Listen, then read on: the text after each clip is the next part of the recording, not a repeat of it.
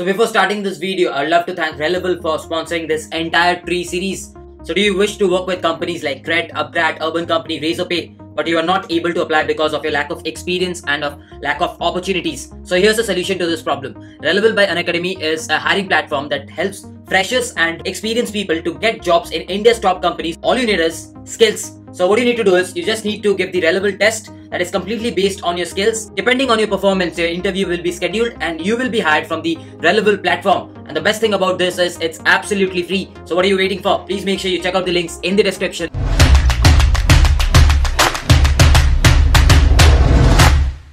Hey everyone, welcome back to the channel. I hope you guys are doing extremely well. So today we will be discussing the level order traversal, which is another episode from the Freaka tree series. So what is a level order traversal? So this is the binary tree that you are seeing over here, right? So if I talk about level, this is the first level, right? So if I write down 1, then if I write down the next level from left to right, if I write it down, it will be 2, 3. Again, if I write down for the third level, first it's going to be 4, then it's going to be 5, then it's going to be 6, then it is going to be 7. So this is what a level order traversal will be. It's going to traverse in this fashion, then in this fashion, then in this fashion. So you have to print the level order traversal of any given binary tree. So in order to print the level order traversal in level wise, what we require initially is a queue data structure. Okay, so let's define a queue data structure. Now this queue will be initially having the root of the tree, that's 1. Now in order to store the traversal level wise, we will be requiring some data structure. So let's take a vector of vector or an array list of array list for that reason. So I'm going to take a vector of vector which stores the level wise traversal level wise. Now these are the initial data structures that I'll be taking. Okay, now let's start iterating over this queue. So what's the first thing that I have? I have a node which is 1. So let's take this 1 out. Okay, so we've taken this 1 out. Now whenever you take this 1 out, please make sure that if on the left of this 1, that's 2, if it exists, if the left exists, just take this left guy and put it into your queue data structure. Okay, now check the right side of 1. Just check the right side of 1. Does the right side exist? If it does exist, take this and put it into your queue data structure. Once you have done it for 1, okay, once you've done it for 1, since there was only one guy of this level, right, what you will do is, you will take this 1, put it into a vector or a list, and you'll put it into your data structure which stores your traversals. So put that. So this traversal is completed.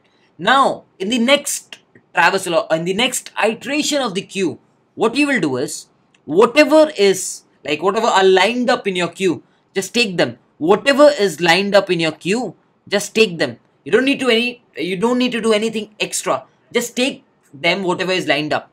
Now off 2, check the left, that's a 4. On 2, check the right, that's a 5. So first 4, then 5, insert that into your queue data structure.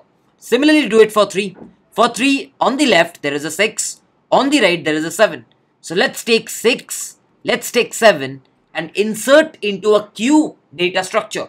Once on this iteration you have done for 2 and 3, again put it into a list or a vector and just make sure you put it into your data structure which is storing your level wise traversals. So you'll put 2 and 3 as of now. Perfect. Now in the next iteration, you have these 4 elements. That's your next iteration, right? You have these 4 elements. So what you will do as of now is, you'll take these guys out, 4, 5, 6, 7. So 4 is taken, 5 is taken, 6 is taken, 7 is taken. Does 4 have a left? No. Does 4 have a right? No.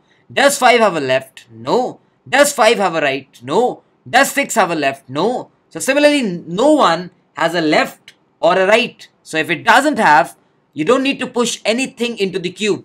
Now take these 4 guys out, put it into a vector and put this into your required answer data structure, which is 4, 5, 6 and 7. So once this is done, yes, once this is done, you can say your traversal is completed, and if you carefully observe, your queue data structure is indeed empty now. Whenever this is empty, you can say this data structure stores your level order traversal. So this is how you're going to store the level order traversal. So I hope you have understood how to do a level order traversal on any given binary tree, right? Now let's quickly check out the code. So guys, I'm going to discuss the C++ as well as the Java code. So on the left side, you can see the C++ code. On the right side, you can see the Java code. So initially, you can see that you're given the root of the binary tree, right? So what you can see is, initially I've declared the data structure which is going to store the list or the level wise traversals. Right after that, I see if the tree that is given to us, if that is empty, I'm going to return an empty data structure saying that I don't have any level wise traversals. After that, I have defined a queue data structure, right? That's the line. And I'm saying queue.push root. So this is the moment when I make sure that I have all the initial configs ready. Right after that, I just make sure that I take the size. So whatever is the number of elements, for the first time I will have 1, for the next time I will have 2, 3, for the next time I will definitely have 4, 5, 6, 7, 4 elements. So I take the size of the element, and whatever is the size, I basically traverse for that. So that means I'll traverse for 2, 3, and the next time I'll traverse for 4, 5, 6, 7. So this traversal is done using this for loop, okay? Right after that, what I'm doing is I'm taking the node. That means I'm just taking 2, 3, or 4, 5, 6, 7. This is the first iteration, this is the second iteration, this is the third iteration. Across, I'm taking every node. So what am I doing is I'm taking that node and I'm popping it out, and whatever node I'm taking, if there exists a left, I'm pushing it into the queue. If there exists a right, I'm pushing it into the queue, right? And once it is done, I'm storing that node, yes, I'm storing that node into some vector. So once the complete iteration is completed, I'll take this vector level and I'll put it into my answer.